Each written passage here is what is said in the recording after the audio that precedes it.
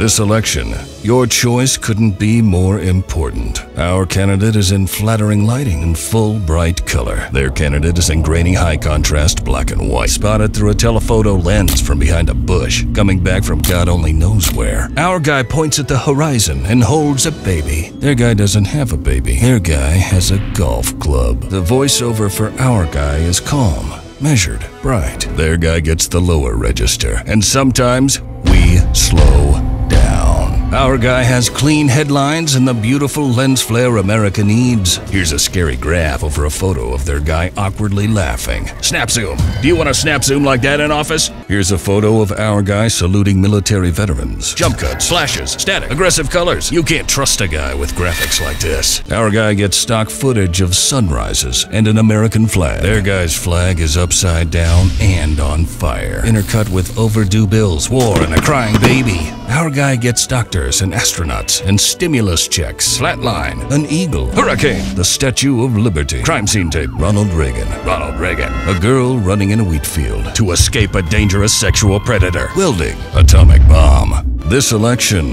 the choice is yours. Their guy or our guy. Inspiring slogan.